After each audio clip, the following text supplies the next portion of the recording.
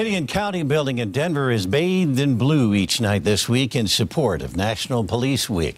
It is a stirring sight. And CBS 4's Tori Mason live at the Denver Sheriff's Office this morning with more on how communities here are coming together to help Colorado law enforcement remember. Tori?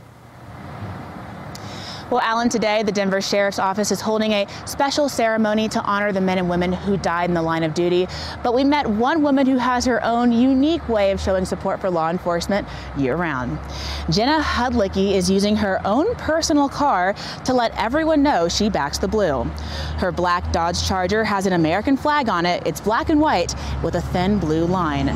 She went to a couple agencies and asked officers to sign the vehicle, and in just a matter of weeks, more than 250 officers from around the state left their mark.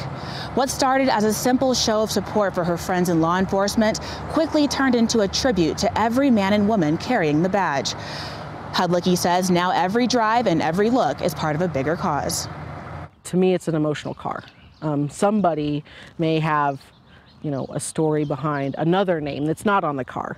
And for them to be able to see something that's tangible, I think that means a lot. Now, Hudlicki wants to eventually make a stop at every agency in Colorado, and to observe Peace Officers Memorial Day, Governor Hickenlooper has ordered all flags to be flown at half-staff. Alan?